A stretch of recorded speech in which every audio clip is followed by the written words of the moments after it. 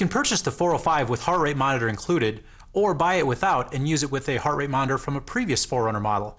First, you'll have to pair the Forerunner 405 with the heart rate monitor. Wet the sensors on the back of the heart rate monitor. Then place on your chest and fasten the strap.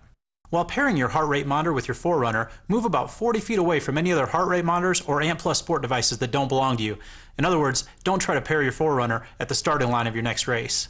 When you use Forerunner for the first time, the setup wizard will ask if you're using a heart rate monitor and step you through the process. If you didn't get the heart rate monitor paired through the setup wizard, press and hold Menu, then go to Settings, ANT+ Sport, Accessories, Heart Rate Monitor. Select Enabled, and then set to Yes. Once they are paired, Forerunner will display a message saying Heart Rate Monitor detected. The next time you use Forerunner, it will automatically detect your heart rate monitor.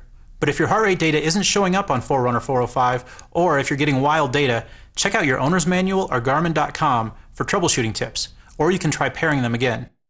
If you change the battery in the heart rate monitor strap, you'll have to select Rescan from the heart rate monitor setting page. To set your max heart rate in Forerunner, go to Menu, Settings, User Profile, then Max Heart Rate.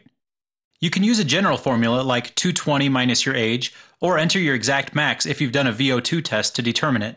You can also enter your age in the user profile or enter your resting heart rate.